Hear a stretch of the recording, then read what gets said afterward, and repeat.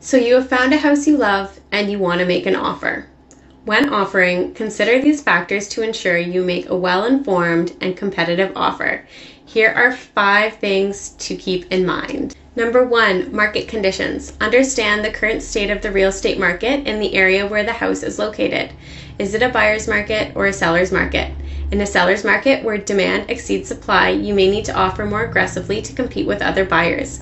In a buyer's market, there may be more negotiating power and you have more room to make a lower offer. Number 2, research recent comparable sales in the area of similar properties in the neighborhood to determine the fair market value of the house you're interested in.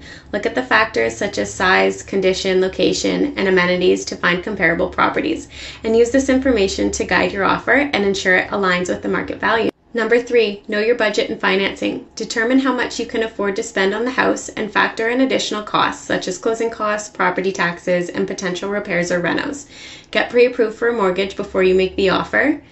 And this shows the sellers that you are a serious buyer and you have the financial capability to follow through with your purchase. Knowing your budget will help you make a realistic offer that you can comfortably afford. Number 4, seller motivation. Try to gather information about the seller's situation and motivation for selling the property.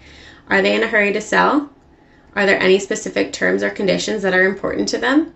Understanding the seller's perspective can help you tailor your offer to meet their needs and increase your likeliness of acceptance. Number 5, conditions in your offer. Consider including conditions in your offer to protect yourself, such as a home inspection or financing condition. But this depends if we are in a buyer's or seller's market and if you will be competing. Additionally, be clear about any terms or conditions you're requesting, such as a flexible closing date or inclusion of certain appliances or furniture.